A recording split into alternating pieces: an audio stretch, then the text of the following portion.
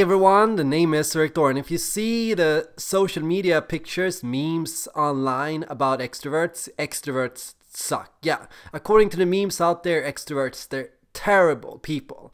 They're all those annoying keywords you can think of when talking about a person crammed into one. They're loud, they're obnoxious, they're superficial, they're shallow, they like small talk, they like all those things that no genuine person in the human world likes. So the extrovert has become the subject of a lot of stereotypes and a lot of bias. Our channel was all about racing against bias and racing against the social media norms and memes online and showing people how things really work. So what I'm going to show you in this video is 4 types of extroverts. Yeah, there are 4 types of extroverts, each one with one quality that is a little annoying but also a little awesome at the same time. And no extrovert has all the other personality traits. No extrovert is all the extroverted stereotypes crammed into one. No, the extrovert is a person that can be interested in multiple different things and can be pulled in multiple different directions. So what are these 4 different extroverted subtypes? First, what you got is the extroverted intuitive. That's essentially the dreamer. This one is the least associated with the extroversion. They're a little bit crazy, they like new ideas, they always have something new they want to do, they're focused on what's next, they're always thinking up something new they could do, they're always focused on what could be and what we could try and what could happen and what could be so interesting that's just around the corner, this great change that would make everything so much better. Then you have the extroverted sensing type. An extroverted sensing type, that's the social. That's the person who has all these friends. They're friends with everyone, they know everyone, they've been everywhere, they went to every party, they did every single thing a person could humanly do, during those 24 hours we're supposed to have every day. So then we have the extroverted thinking type. The extroverted thinking type, that's the dominant and pushy one. They always got a new project, a new idea they want to see through, and they're very much about getting things their way. They know how to get their way, they know how to push, they know how to fight, they know how to challenge others, they're competitive, and they like to get ahead. Finally, you have the extroverted feeling type, and this is the agreeable type, the one that always wants to get along with people, that always wants to make people happy, the one that always wants to inspire, the person that's basically like a hero, an adventurer, the person that's always up to good, that always wants to do the right thing, that always wants to be nice and helpful and supportive of other people. So these are 4 extroverted subvariations, and if you would put all these traits together, the person you'd see would definitely be very annoying. Imagine somebody that was both pushy, crazy, social, and passionate at the same time. Basically what you're thinking of is steamroller. Basically what you're thinking of is like a flood of water that crushes through cities, destroys everything in its path, throws everything up on its end, changes everything at the same time. But no person is like that. No extrovert is all these things at once, and that also explains why no person relates fully to the extroverted stereotype. The extroverted intuitive feels, no, I'm not extroverted at all, I'm introverted, because they see themselves daydreaming, thinking things up, spotting new things, and they don't really enjoy the moment. They feel often that no, the moment is too much, it's much more fun, to think about what's next. They get somewhere but they can never really enjoy it because they're always thinking about what they want to do after that. And then I want to get home, and then I want to try that, and when I'm there I want to do this, so they're always thinking about and dreaming of and getting stimulation from thinking about what's next. Then you have the extroverted sensing type, and they're always feeling like, no, I'm so easygoing, I'm not that on, I'm not that pushy, I'm very friendly, I'm very social, everybody likes me, I'm a little bit of everything, The extroverted sensor, they can be like quite a chameleon, because they mimic and mirror the body language and energy of other people. When they meet somebody quiet, they also become a little more quiet. And when they meet somebody who is very cheerful, they also become very cheerful, And they mirror others, and they send energy in return, They make everyone around them a little bit higher in energy. They raise the vibration of everyone in the group, to get spiritual. Then you have the extroverted thinking type. They always feel like, no, it's not about, necessarily the group or what other people think. I'm not that influenced by other people, I have very strong opinions. I have a very strong, idea of what I want to do. I don't just go with the flow. I always have my own thing I want to do. I have very strong willpower, I have very strong views, I'm very pushy, if I want something, I'll get it, And finally, you have the extroverted feeler, and they're coming from the perspective of, what's good to be, It's not about, being extroverted or introverted, it's about doing the right thing, So it's about being a good person, genuinely. It has nothing to do with whether you're introverted or extroverted or not, but I'm just trying to be a good person. I'm just trying to do the right thing. I'm just trying to help. I'm just trying to be nice, I'm just trying to do something good for society or for people or for my family. I'm just trying to cheer people up, Yeah, people think I'm this cheery person and this energetic person, but I'm really just trying to help, I'm just trying to make things better. I'm just trying to make you laugh. So a lot of these extroverts, they come from this perspective of I'm misunderstood. I'm very misunderstood. People don't get me, People think, I'm this person when I'm really not. So what a lot of extroverts are working towards is that finding themselves, who am I?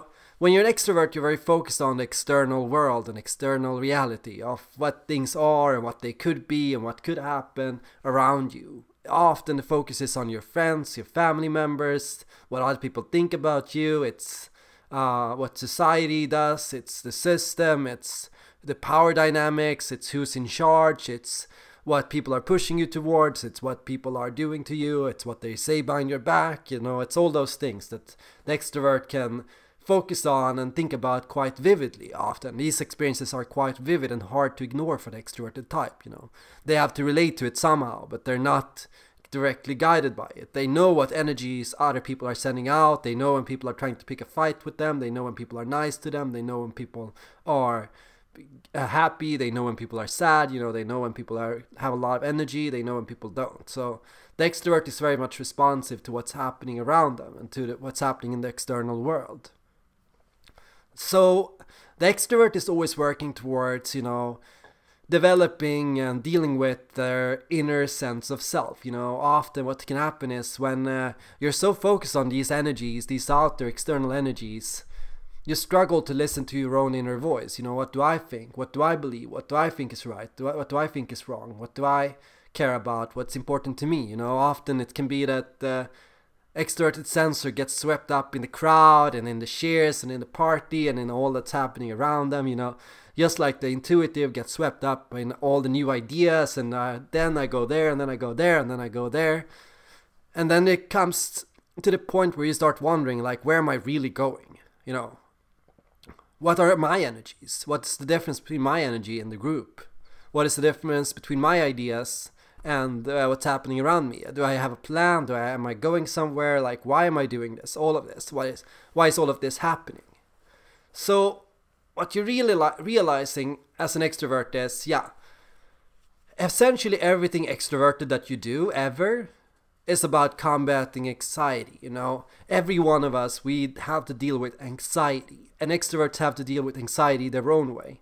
As soon as an extrovert gets anxious, their first reaction is to do something. The introvert, they go, I need to think about this. Why am I so upset? They pull back, they retreat. The extrovert is like, I have to do something. I have to meet people, go out, chat with people. Or maybe I have to start up a new project or start drawing a little bit or start going somewhere new, or make some changes in my life, or try something new. Or maybe I have to go out and help somebody, or go out and do something nice and meet somebody, or make somebody happy, or do something positive. Or maybe I need to be more pushy and strong and stand up for myself more. Maybe I need to stand up to my boss, or maybe I need to do something I haven't done yet. See through a project, or complete something, or go to the gym. There's something we have to do to deal with our anxieties inside us that we all have to struggle with. So the base idea is, if I just extrovert a little bit more, I will become calm and I won't have any anxieties anymore. But often, if these strategies fail to resolve the anxiety, it can make the pursuit even more extreme. You end up pushing yourself even harder. You end up holding on even tighter to those things that make you calm. You start making more drastic changes in your life. You start with small changes. That doesn't work. It doesn't deal with or make the anxiety go away. So you have to make a very big change. Or you're not happy with the friendship circles you have, so you have to make new friends. So you have to go out and do somewhere else, or have even more fun, or go to an even bigger party.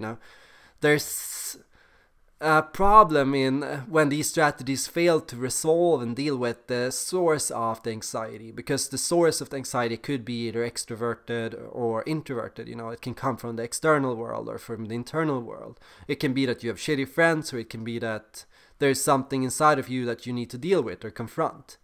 So essentially, you're eventually put in the position where you have to confront the inner world. And there's the questions like, why am I doing what I'm doing? There's the question of, what am I running away from? Or there's the question of, essentially, who am I? Or it's the question of, what do I know? And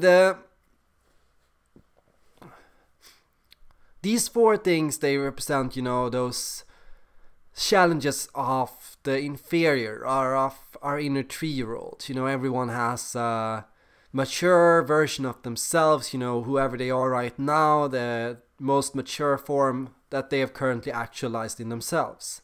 And then they have the 3-year-old version of themselves. It's the extroverted intuitive, when they decide to run away from their past and from their history and their family and all those things they have, like their job and everything, because they feel trapped. It's the extroverted sensor, when they decide to ignore their better, higher wisdom and their judgment about a situation, and to do something they know is stupid and they know is thoughtless and they know is not gonna work, because they can actually think things through theoretically and they can actually see the consequences of their behavior. It's the extroverted thinker, when they decide to basically forget who they are, or to ignore their base morals and what they know is right and wrong, and when they end up acting like true douchebags, just to get what they want. And finally, it's the extroverted feeler, when they decide to ignore their better judgment, of what's actually smart and what's actually reasonable. And when they decide to throw all logic out of the window and throw a scene, or to scream, or just do something just to get attention. So, when you don't confront the inner world can throw a fit on you and on everyone else around you. That's often what we tend to see. The inferior is the result of a 3-year-old's lash out, or screaming or crying. So it happens when you stop listening to yourself. But the inner world can also, besides providing an area of regression, or total complete regression to your basic most primitive version of yourself, the inner world can also act as the higher self, the higher judgment and the higher awareness and the higher wisdom. So often it can be that while you're avoiding essentially the inner world is always there as a kind of higher guidance, or some kind of spiritual version of our own world. We tend to perceive some parts of the introverted functions as spiritual, we as extroverts, some aspects of introversion are very spiritual experiences and almost divine experiences. They're like guiding forces inside of us. Like you have as an extroverted feeling type, you have introverted feeling as this kind of compass that's like, but you know this is the right thing to do, right? But you should try this. You know you'll be happier if you make this change. It's that idea of that thing you're striving towards.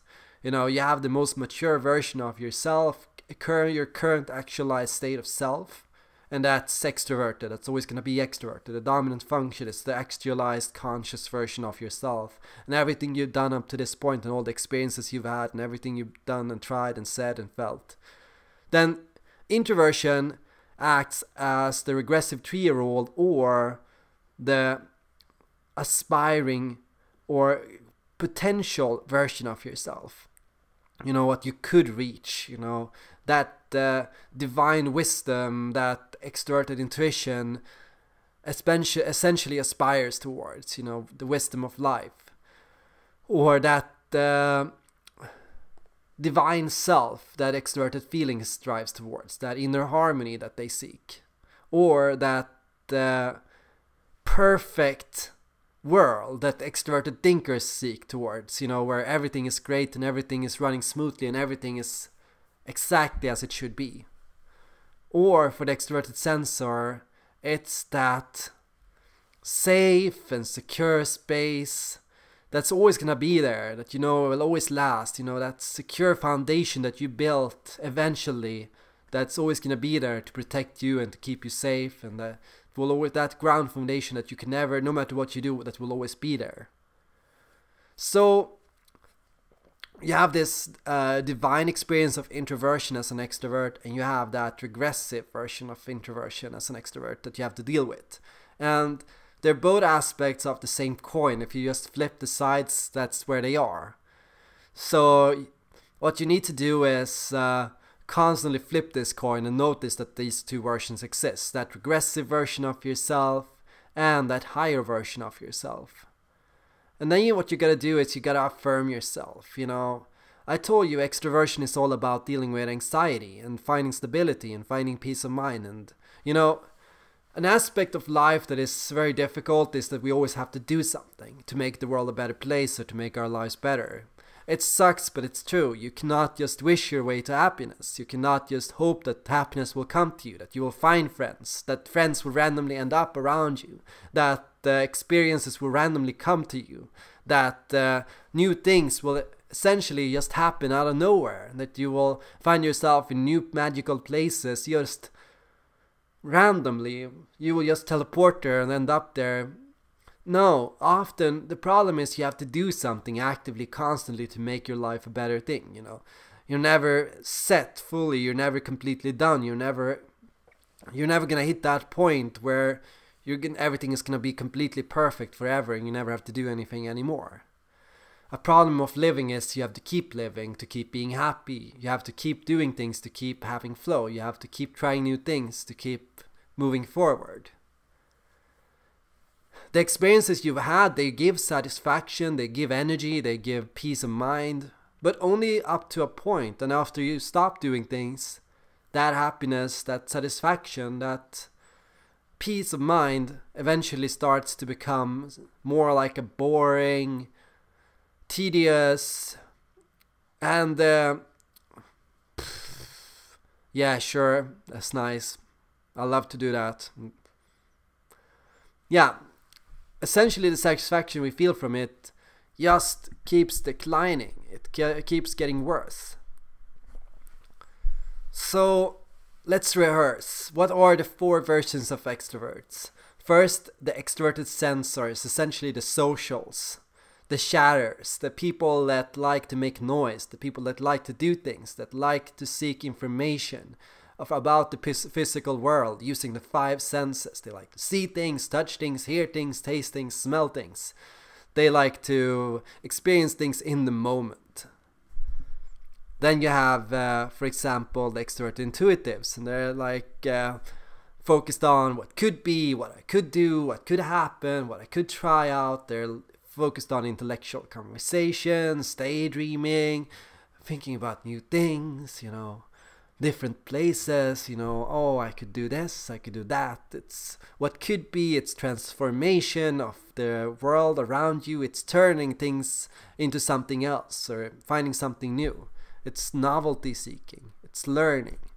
Then extroverted feelers, they're the people that are focused on, what is good and what is bad and what's moral and what's immoral, what's the right thing to do and what's the wrong thing to do, what should I do, what should I not do, They're focused on, living a life in tune with their values. They want the world around them to mirror their values, to spread and to create the kind of world that they feel is the right kind of world around them, to bring to their friends and family and the people they care about, their values and the things they care about, to shape the world according to what they think is right and beautiful and good and bad. Then you have the extroverted thinkers, and they're focused on the productive results, pragmatic, they're data oriented, what's right, what's wrong, what do the numbers say, what are the statistics, have we followed up on this, who's following up on this, who's doing that, are you doing that, are you doing it well enough, how many results have you got, why have you not gotten more results, is there anything you could do to get things done faster, are you effective, are you doing things well, could you do things better. They're businesslike and competitive, I could do more than that. If you give me the chance, I'll do better. That person might be able to do that, but I can do more. I can do a little bit more, And the four extroverts, they basically show different attitudes to life, completely different styles of consciousness, interests, morals, values, identities. They dress differently, they talk differently, they look differently, they care about different things, they have different conversations, they act differently. And yeah, if you would cram them all into one single type, that type would suck, because that person would be so annoying. But since they are all different types, different kinds of extroverts, they're all quite nice actually. On their own, they're all quite nice, Extroverted thinkers, they get things done, Extroverted sensors, they always spread positive energies around them, Extroverted intuitives, they show you what could be.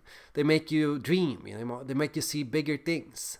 And extroverted feelers, they become positive examples and champions and heroes almost, They set a positive example. They show what you could aspire to, what you could do, what you could be, what kind of person you could become.